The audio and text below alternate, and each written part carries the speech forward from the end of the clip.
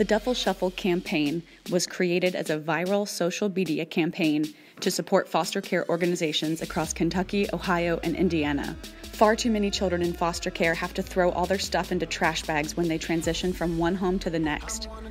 We created the Duffle Shuffle campaign to address this problem, drawing on research from Harvard Medical School that shows that dancing and movement activate our emotional intelligence. The solution was to create the kind of influencer campaign that could activate people to care about the problem and work toward a solution. The Duffle Shuffle was structured in some ways similar to the Ice Bucket Challenge. Participants would buy a duffel bag, dance with it, post their video online, and challenge a friend to do it too.